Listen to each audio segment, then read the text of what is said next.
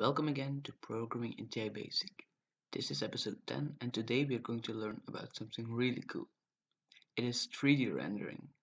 For me personally, 3D rendering has always been fascinating. I wanted to know how a computer draws 3D objects to a 2D surface. In this lesson, we will go through the fundamentals of this topic. Our object we want to draw consists of a few points and edges connecting them. A point has three values: x, y, and z. An edge has two values that both refer to the 2 points which it connects, and optionally you can give it a color.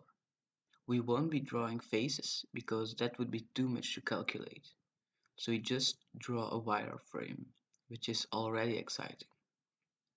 At the very first of our program, we load the points and put them in 3 separate lists, so we can access them quicker.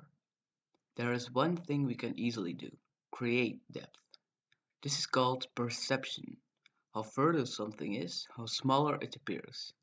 We use the following formula: x times v divided by z is x, and the same for y, where v is a zoom value.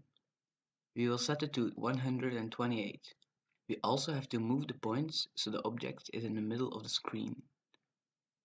Now we loop through the edge list and draw the lines using only list 1 and 2.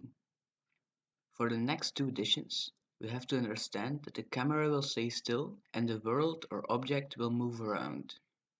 Now we are ready to translate our object. We simply add up the values to each of the points. There are two things we have to watch out for. We have to do this before we create depth, and we have to invert our values because we are not moving a camera, we are moving the object. Now there is only one thing left we can do with our object: rotate it. This is a bit more complex and uses some math. If we rotate around the y-axis, which means looking left or right, we have to change the x and z values. We do this with this formula. Similarly, to rotate around the x-axis, which is the same as looking up or down, we use this formula. The code for the rotation has to go between the translation and the perception. After adding in controls, we can test this. It takes about 5 seconds to render one frame, which is why this will probably not be used as often. As last addition, we can make a camera path that circles around our object.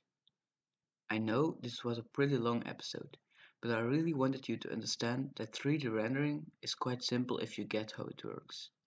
As always, there is a link to the source code of the program, and you will also find the lists of the example object. Thanks for watching, and I will see you next time.